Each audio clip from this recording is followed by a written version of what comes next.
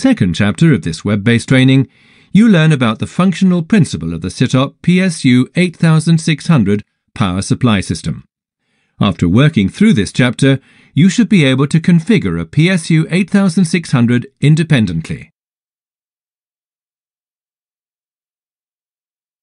The flexibly expandable SITOP PSU8600 power supply system ensures that automation components in machines or plants are supplied reliably with direct current, usually 24 volts. What does this mean for the users in industry? The SITOP PSU8600 power supply system is outstandingly well integrated into the Siemens automation environment.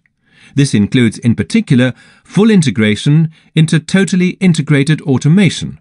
This saves time and cuts costs when carrying out engineering in the tier portal, for example.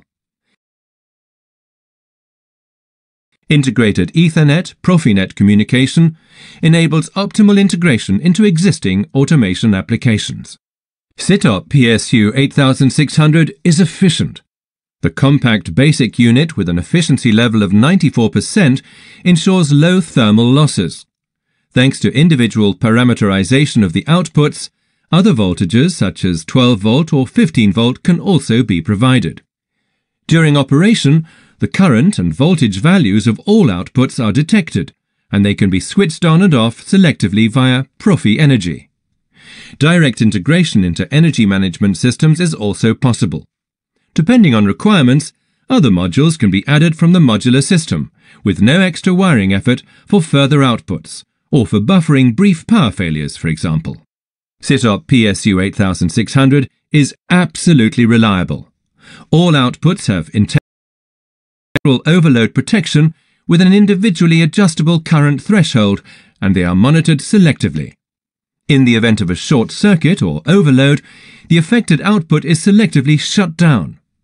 As the voltage and current of each output are constantly captured and transferred via Profinet, early detection of dynamic, continuous, or increasing overload states is possible. A resulting plant outage can thus be avoided. In the case of brief power failures, system-integrated buffer modules come into play. Ideal protection, particularly for sensitive production areas. In other words, early detection and elimination of faults, initiation of preventive maintenance, and avoidance of plant outages. All in all, this means SITOP sets a new standard in terms of integration, plant reliability, and efficiency. The PSU8600 system integrated power supply system can be fully integrated into totally integrated automation and thus into the tier portal. The next lesson shows you the engineering of the PSU8600 in the tier portal using a sample project. The initial situation is as follows. A project has already been created in the tier portal. An S7-1500 controller with the CPU 1516 has already been configured on the hardware side. The following steps take you through the configuring via the following sequence, starting with the installation of the hardware support package, continuing with the insertion and parameterization of the PSU8600 in the tier portal, assigning a device name, and finally downloading the parameters. Open the tier portal software. The current version of the hardware support package must be loaded into the tier portal if the PSU8600 has not yet been integrated. This can be downloaded free from the Siemens Online Support website. You will find the selection of support packages under the menu command Tools. A dialog box opens with a selection of locally stored support packages. Let us assume that the installation package of the PSU8700 is not yet available locally and that you have to load it into the tier portal. Use the Add from File System button for this purpose. Find the corresponding support package that you previously downloaded from the support site and saved on your PC and open it. The uploaded package is now visible in the list. Select the package and click Install. Follow the installation instructions by clicking Continue. Complete the installation by clicking Finish. Make sure to then restart the tier portal to avoid errors in execution.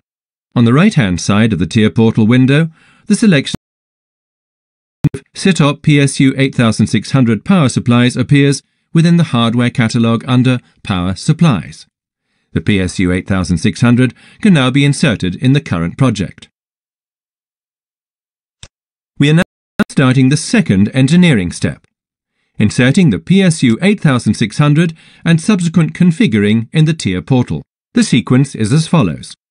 You have already installed the PSU8600 in your tier portal project as a hardware support package, and you now start to transfer it from the hardware catalogue to the editor.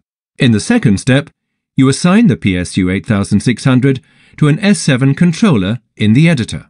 Finally, you add a buffer module to the PSU8600. Click the play button in the player for a detailed view of the insertion of the PSU8600 into the tier portal. Simulation takes place without any spoken commentary. You can pause the simulation and move backwards and forwards within it.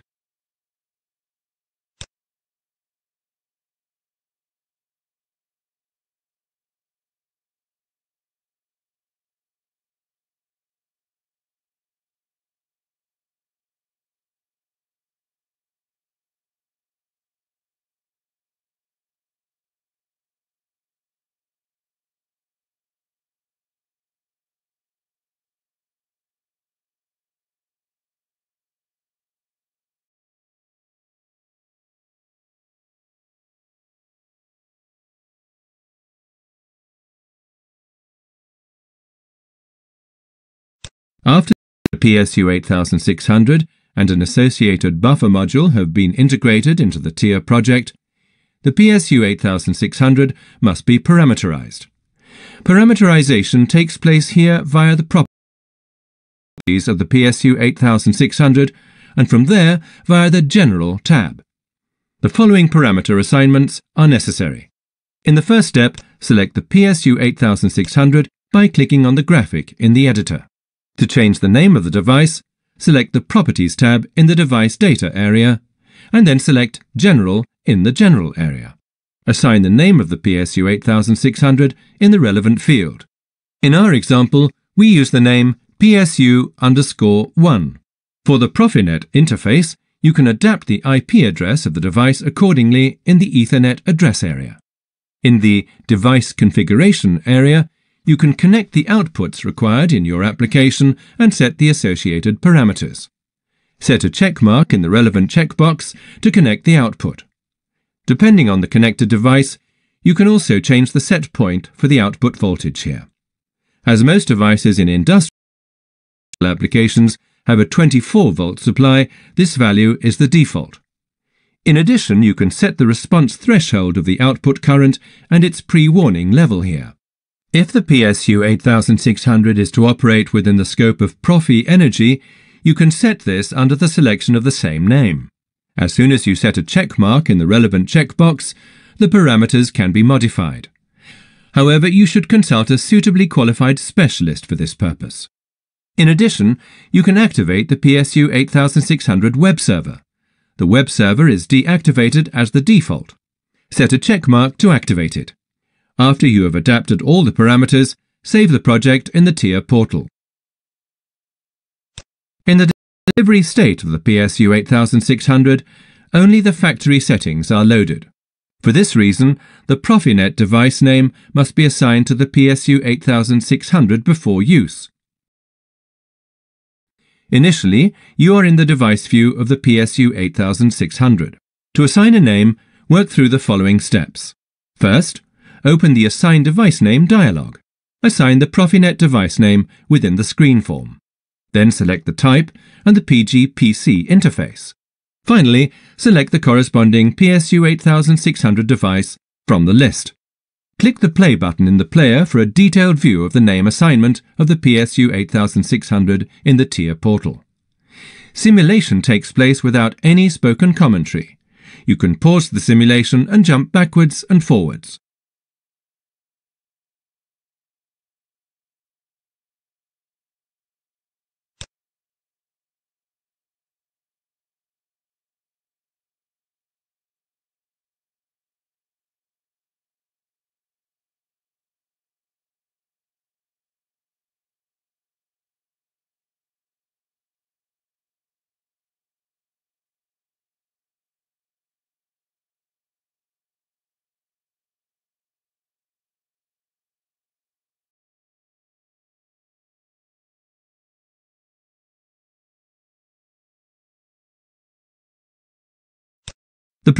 The principle of downloading the parameters is extremely simple, and the download can be carried out in two basic steps. The graphic below briefly explains this principle. You then have the option of following this procedure in the tier portal. Initially, the configuration data are transferred by the programming device from Step 7 to the controller. This is initiated by the configuring engineer. The controller then transfers these data automatically to the PSU8600. This is the basic principle of downloading the parameters. Download of the parameters in the tier portal is completed by the following steps.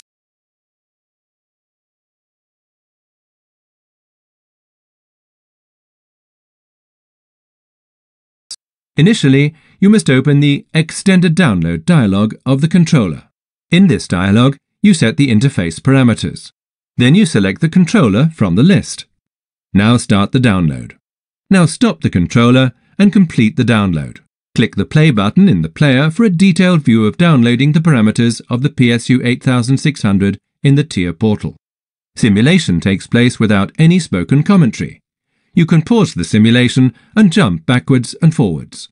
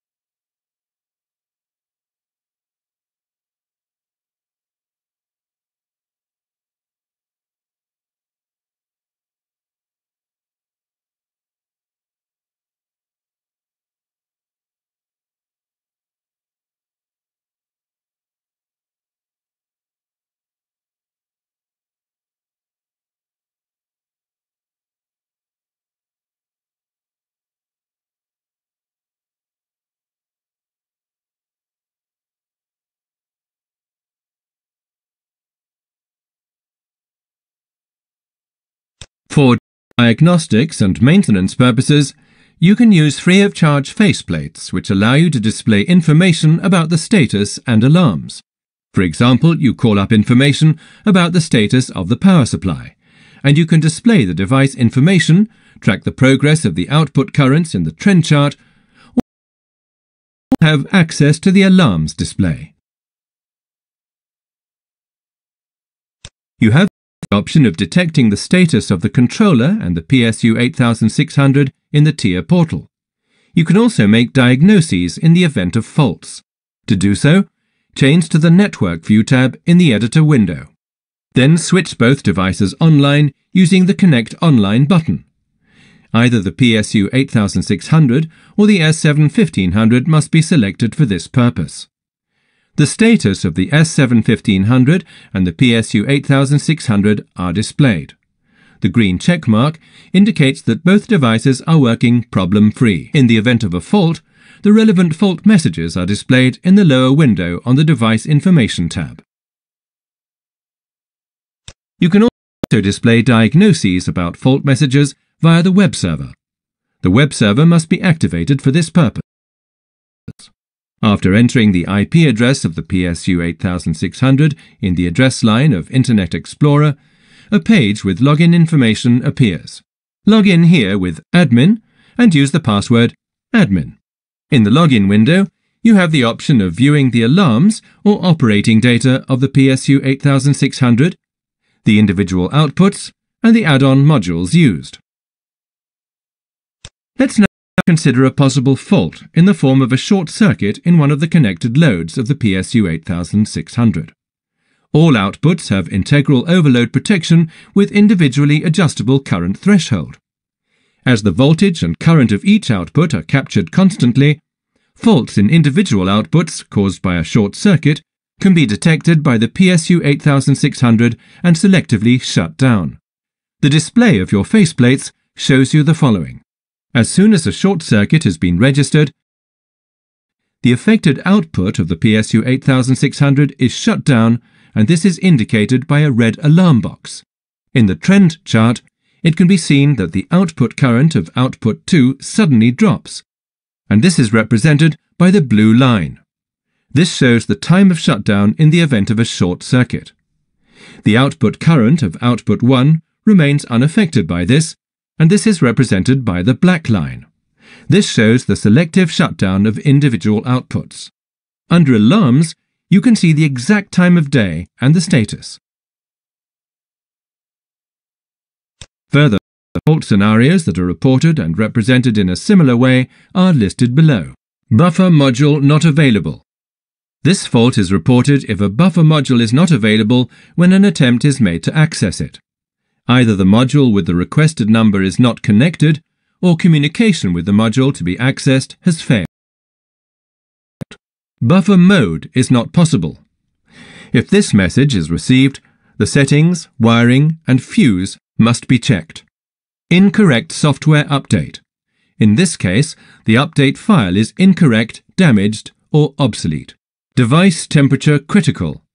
This message is displayed if temperatures inside the device reach the limit range, because the device could exit the permissible operating range. Overcurrent at the PSU8600 output.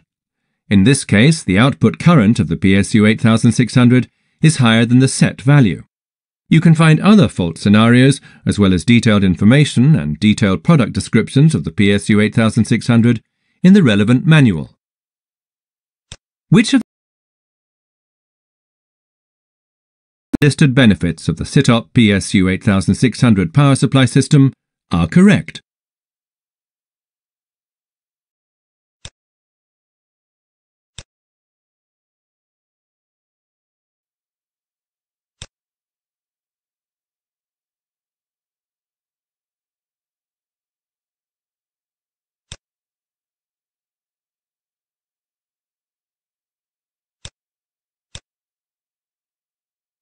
What is the correct sequential order for engineering the SITOP PSU8600?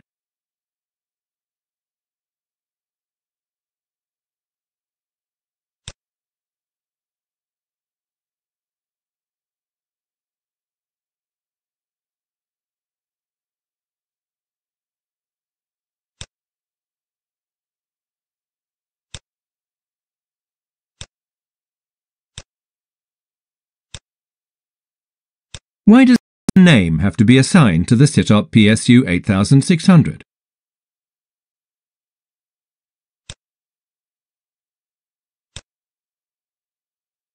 What are the main points that you have learned in this chapter? Take a little time to review the main aspects.